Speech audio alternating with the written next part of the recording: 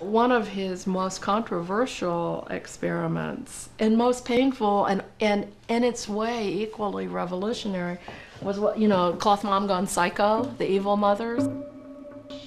The evil mothers looked identical to the cloth models that Harlow had been using for many years.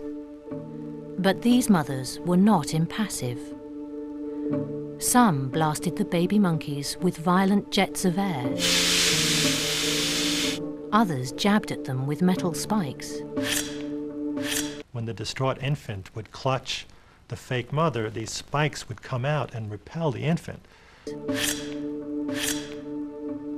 For Harlow, having established the love the baby monkeys had for their surrogate mothers, this was his way of finding out if that love could be destroyed. Finding out if that love could be destroyed.